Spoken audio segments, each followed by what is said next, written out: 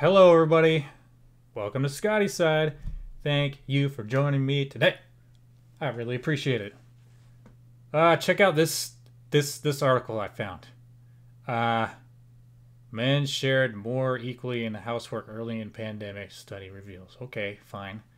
Yeah, because there's less things to do outside the house, I'm guessing. Okay. I have not read this article, so we're just going to kind of react to it as I read it. So, yeah, let's go, shall we? All right, let's do this. So, okay. A UTM study shows that early in the pandemic, the lockdown had an equalizing effect on domestic I'm guessing labor, and it got cut off. COVID-19 continues to fundamentally disrupt our way of life, and many observers are concerned about its current and long-term impacts on gender equality. Oh boy, here we go. In media reports, research papers, and public opinion surveys, we hear warnings from economists, government ministers, and humanitarian leaders about the pandemic's regressive effects on women's independence, freedom from violence, and workforce participation by exacerbating long-standing inequalities. The pandemic could, as the United Nations Deputy Secretary General, that's a title, has cautioned, set women's rights back by decades. What? And yet, new research by University of Toronto, Mississauga, sociology professor Melissa Milkey offers a glimmer of hope in one key area: how women and men split up labor at home. Why does anybody care about this? And why do people think this is like a gender war thing by what's happening in their private home? Okay. Milkey is co-author of the study published in November 2020, conducted with UTM sociology postdoctoral fellow Casey Schiebling and McMaster University social scientist professor Kevin Schaefer. The paper reveals that during lockdown in the first wave, men shared more equally in housework and childcare tasks than they did prior to the pandemic. Okay. The pandemic is showing potential to be an equalizer, says Milkey, whose research focuses on structural and cultural changes in gender, work, and family life over recent decades. Our findings, based on data from very early in the pandemic, show that if fathers are in the home more and work allows them to be flexible, they are more likely to be able to step up to the kinds of demands that families have. They weren't stepping up before. In whose opinion? And if they were out of the house, how are they able to step up more? Especially if he's the one making most of the money and out working all those hours. How is he not stepping up? Is he not stepping up because the wife is bitching and she has to do this work for the kids? Well, then don't have kids, bitch. The study is based on results of a survey conducted last May featuring the responses of 4 male-female couples across Canada, except for Nunavut, which, if I remember, that's like way the fuck up north.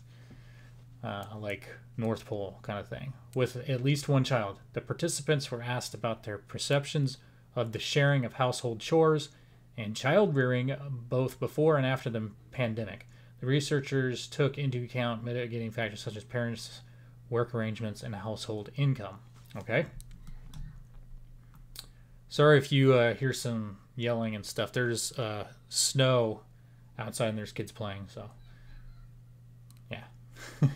First, the percentage of respondents indicated that the fathers did at least half of the housework and childcare increased after the pandemic hit. Okay, so this is just what the women, I'm guessing, in this household are reporting. So they could be lying.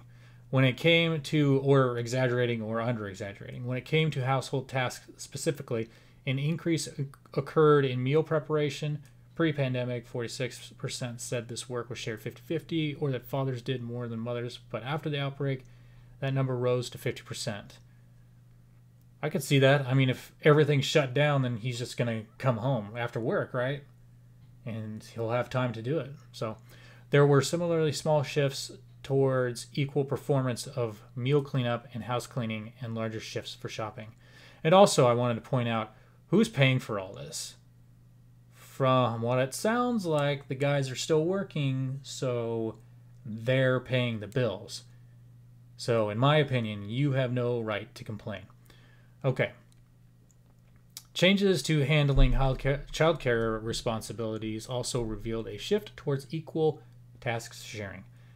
The biggest gain emerged in the area of organizing and planning children's activities. 46% of respondents indicated, only 46%, that this was an equally shared task, or that fathers did more than mothers before COVID, while 57% said this was the case during the pandemic. Smaller increases occurred for reading, monitoring, talking, listening, and the physical care of young children. Well, yeah, because after they're done at work, then there's nothing else to do. Maybe some stuff outside, like yard work or something like that, but everything else is still shut down. Yeah. To contextualize these shifts in fathers' contribution to the domestic division of labor, the researchers took into consideration the needs exposure hypothesis. It posits that with more fathers spending more time at home during the pandemic due to remote work, reduced work, unemployment, and less commuting and leisure time, what did I say? They become more attuned to the needs of their families. It's not that. They were already attuned, and they were already working harder.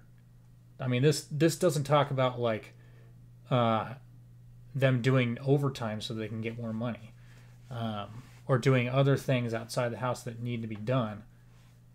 But the pandemic kind of shut everything down, so they don't have to do that, or they're just not able to do it right now.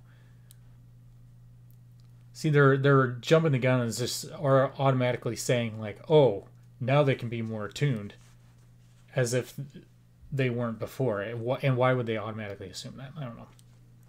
Fathers may be doing more proportionally than the past because they are seeing their family more and so feel compelled to contribute, says Milky, noting that this hypothesis is born out of research into the effects of parental leave and flexible work policies. Or Milky, your own bias.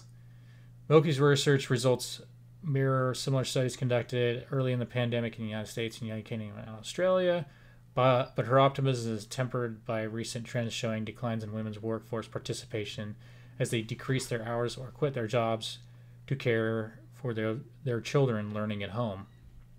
Yeah, because you can't pawn them off on daycare and school. Oh no, you have to take care of the kids that you decided to have? Jesus. And another thing, if women were so downtrodden and were thought of as being lesser than men, why would we leave our children in the care of women? Good question to think about. A lot would have to change in the way we organize work, school, and childcare to make true progress on gender equality in the home. Oh, Jesus. We need to address the structural inequalities that regulate more women than men to low-status, low-paying jobs. That's not true. What the fuck? We also need policies that allow fathers to be more active participants in their families. I mean, that's... Sure, I can agree with that. There's some inequalities there. There's not inequalities about regulating more women than men to low-paying, low-status jobs. That's fucking stupid. It's way illegal and it doesn't happen. Sorry. And anyway, that's all I got on that. That was my reactions as I was reading it. So maybe I'll do some more of these. I don't know. We'll see. Let me know what you think. You know, as my cool little overlay says, like, share, subscribe. It doesn't say comment, so do that too if you want. You know, I don't care. But thanks for watching, everybody. I love you all. I really do. I'll talk to you next time. Bye.